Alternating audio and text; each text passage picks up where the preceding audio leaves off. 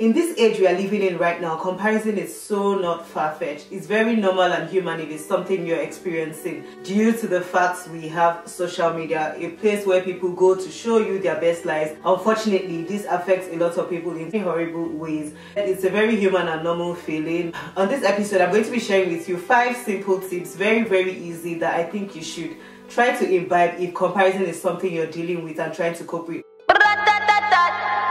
Hi guys, welcome to my channel. My name is Stephanie and I'm a London-based content creator. I make videos in fashion and lifestyle, which includes travel, food, etc.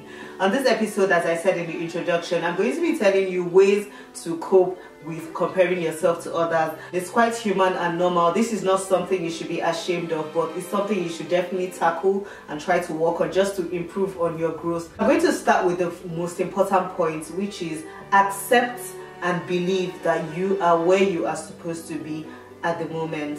The fact that you are somewhere at the moment doesn't mean that's where you want to be, but you should know that there's a reason for it and make the best use of it. You and someone might have started a journey together and the person seems to be progressing, the person seems to have gotten to, let's say the end is 10, the person is on 7 already, you're still on 3. You are on 3 for a reason. To be honest, I've actually experienced this in my life where I literally cried, like felt so regretful for the fact that me and someone did something together and they had gotten it, I hadn't gotten it, I was still where I was.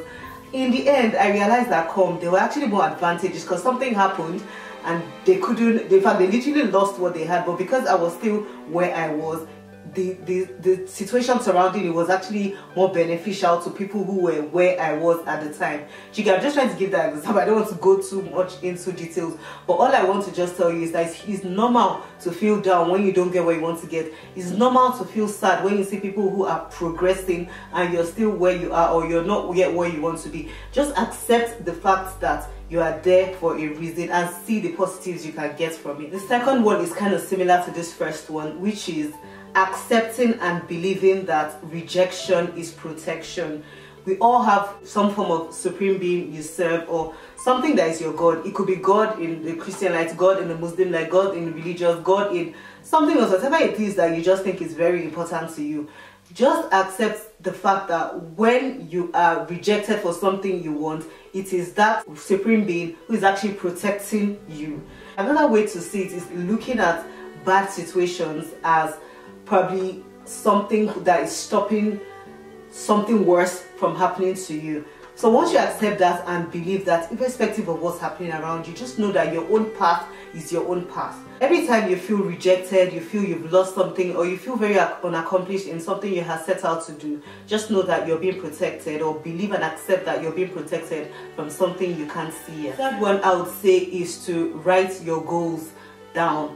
Long-term goals and short-term goals. When we start feeling comparison, it's because we are thinking we haven't achieved what we want to achieve, and then other people in their own industries or even in your own are getting where they want to get to. Guys, write down your goals. Pat yourself in the back when you've done 1 or 2 things. Have long-term goals, maybe a goal you want to achieve at the end of, let's say, 6 months or a year, and then have those short ones you also write down to say, yes, this week I want to do this, today I did this, today something as little as I actually had a conversation with this person who's going to progress something, or actually started working towards this thing I want to achieve next week. You know, little things. And once you write these things down, you check back on yourself. Have I done this? Have I done something to get to this? When you realize you've done it, when you realize you've gotten a positive feedback, when you realize you've actually made headway with something, no matter how small, pat yourself in the back, because that's going to help you feel better about yourself instead of looking all around. It's easy to look around because you're trying to measure yourself with what other people are doing, or you're trying to measure progress, but people will only show you what they want you to see. Aside that, trust in your journey. The journey a lot of times is so much more fulfilling and important than the destination. Enjoy the process, enjoy the journey, and trust in the occurrences that happen to you. You know, just take them in good stride, because if you start pushing yourself down, the universe is going to be listening to you and you'll just be giving out negative vibes, which is not what you should be demanding from the universe, from your God, from your actions. So just make sure you give yourself some level of accountability, and then as you achieve your goals, you pat yourself in the back that, yes, I've done this. This could be simple things like, let's say you're trying to save for a trip, or you're trying to send maybe a marketing email to someone regarding your brand or your product or your service, or even, okay, let's say you're trying to write a book now. You write 1 page, pat yourself in the back. I've written 1 page. What do I want to write at the end of this week? I probably want to write 1 chapter. 1 chapter is, let's say, 20 pages. Okay, so in 5 days, I should write 4 pages a day. Day 1, how many pages did I write? I wrote 3 pages. Pat yourself in the back. You've actually done something. Feel good, sleep smiling, go wake up the next morning, try and double up on your efforts. But just knowing that, I'm actually moving forward. I'm actually break these things down so it actually looks like you're moving forward. Because let's say you say, okay, I want to write 2 chapters in 2 weeks, and in 3 days you've not even written anything. Do you get? So break it down. Okay, every day, what am I going to do? How should I go about this? Some days you actually do way more. Some days you do less. Some days you actually do what you plan. Every time you've set out to do what you plan to do, or every time you've surpassed what you planned. I like this stem, which is throw your own party. Celebrate yourself. Celebrate your little successes. The 4th one is something that I know it still goes with spirit and energy, which is being genuinely happy for other people. Be happy for people genuinely. I know sometimes as humans who have not trained their minds well, someone could tell you something to be happy. You'll be wondering, why is it this one is happening to? Why can't it be happening to me? No, be genuinely happy for them. Encourage them. You never know, they could even give you tips. Let your heart just be beautiful and full of gratitude for other people's accomplishments, because you're going to be drawing good tidings to yourself just by doing that.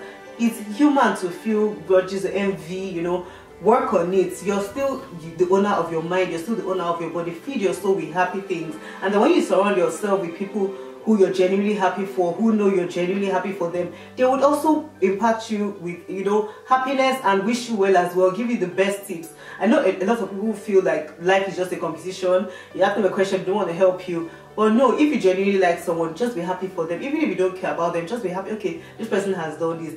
If you don't want to be happy, then be fine, but don't be envious and jealous, because you're eating up emotions which could do better things in your life for you. And the last one is operating from a place of gratitude.